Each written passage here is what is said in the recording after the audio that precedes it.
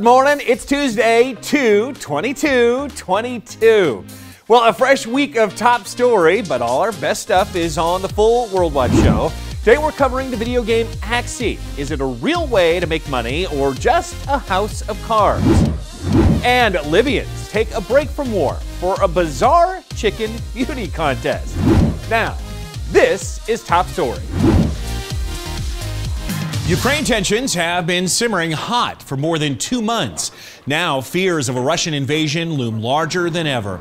Russia rescinded its pledge on Sunday to pull back tens of thousands of troops from the Ukrainian border. Meanwhile, satellite images show a change in deployment patterns of Russian units close to the northeastern edge, where they appear to be taking up new field positions.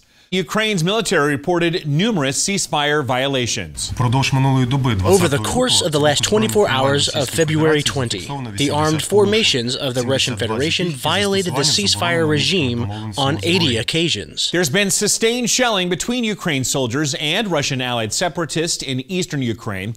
It's been common to the area since 2015, but many fear it could now ignite a larger conflict.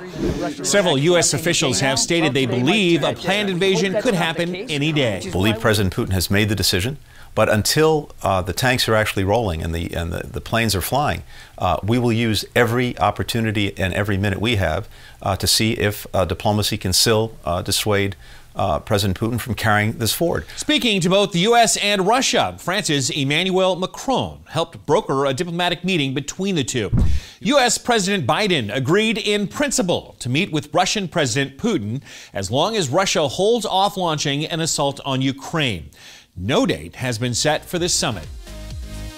Well, take a moment to like and subscribe to our channel. Then make sure to check out the full site. That's worldwatch.news. You can try out the show free for a month.